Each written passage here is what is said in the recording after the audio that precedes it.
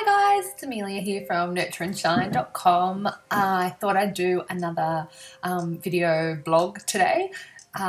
This one is something that's come up for me this week.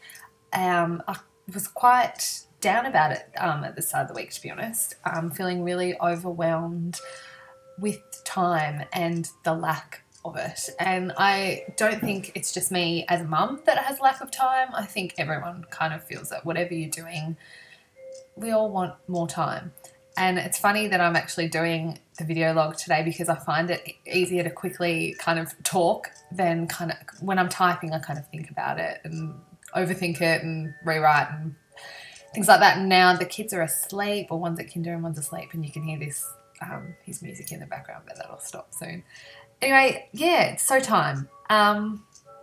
Feeling, overwhelmed with things. I'm about to start studying next month properly, getting into my course, then working part-time and having the kids and running a house and just all of this stuff that kind of wondering how on earth am I going to do it.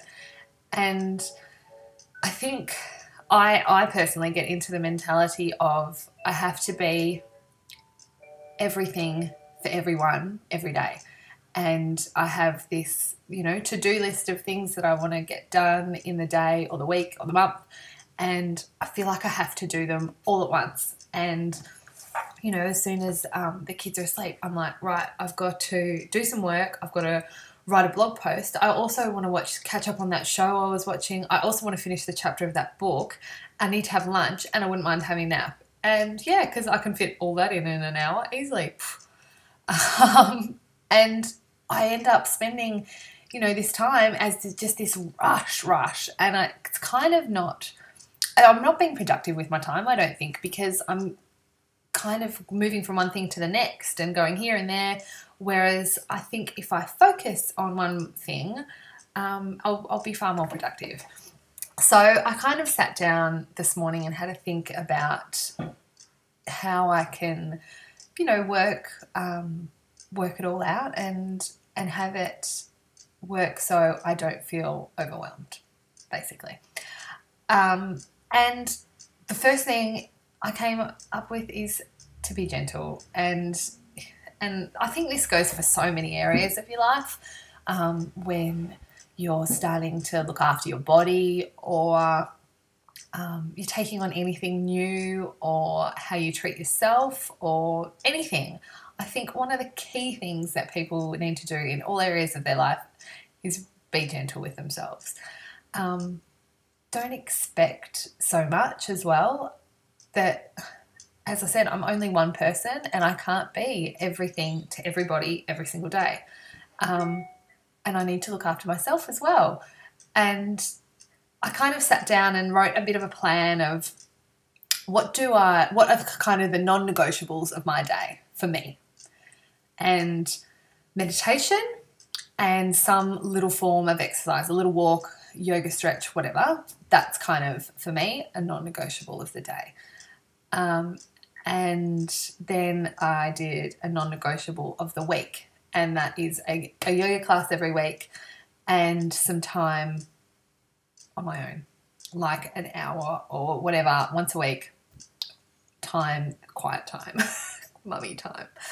And then I worked out what it is work-wise I have to do every week, what cleaning stuff you need to do every week, and how I can fit it all in. And I've set out, I'm trying not to be too rigid and regimented about it, but I'm kind of set out a bit of a plan. And I think now, after sitting down and writing all this out, I kind of thought in my head, I've worked out that I don't have to do it all every day.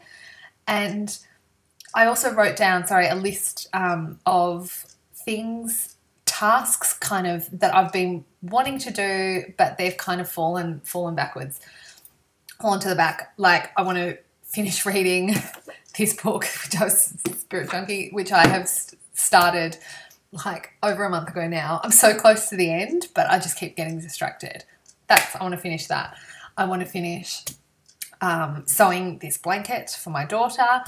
I would like to finish rearranging around our bedroom. And I think finishing a task is also really important to me, that once it's that sense of accomplishment. Whereas if I've got all these things on my list, no wonder I'm getting overwhelmed because I'm not completing any. So it's focusing my time and making sure I do finish something that I'd like as well, not just, the normal tasks.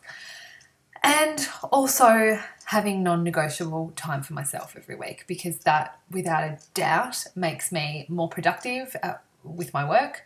I'm a better mum, I'm a better wife, I'm all-round rosier person when I get that time to myself. And I think everyone's like that. And I think everyone deserves that time to themselves as well. I mean, we spend so much of our time, be it at work, learning, at home, for other people. You deserve it. You really do. So that's kind of where my head is at the moment. And I think, what I've learned from it is plan it and not expect to do everything. Get out of my head again, and not expect to do everything every day. I don't have to sit down and read and do work and clean in this hour block. Just focus on the task and the one thing I've got to do, and I don't have to do everything every day.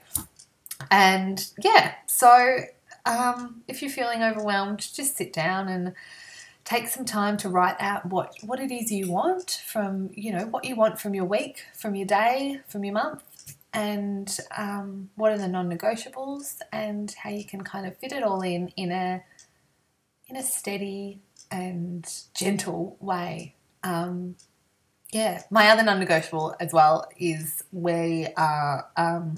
I'm trying to steer clear very much of being chained to a computer, because our computer, as you can see, is in our living room. So it's always there. I'm like, oh, just better go check that, or I'll just check that. And I need to, be in the present moment a lot more as well. So that is my ramble for today, and I've gone on for too long now. I probably should have saved you all the pain and written this down in a more thought out blog post instead, but today you get to see me. Anyway, thank you for listening, and if you're feeling overwhelmed or anything, it's okay. And that's the other thing as well, just really quickly, that it's okay to have those days where it does feel, oh my God, I'm snowed under, I have all this weight on top of me. It's all right. Like, on days like that, that's kind of the day that you do nothing. That's when your body's telling you, your mind's telling you, it's time to slow down and, spend some time on yourself. So, yes, that's me for today. I hope you're all well. Thank you so much as well for all the beautiful support of the blog so far.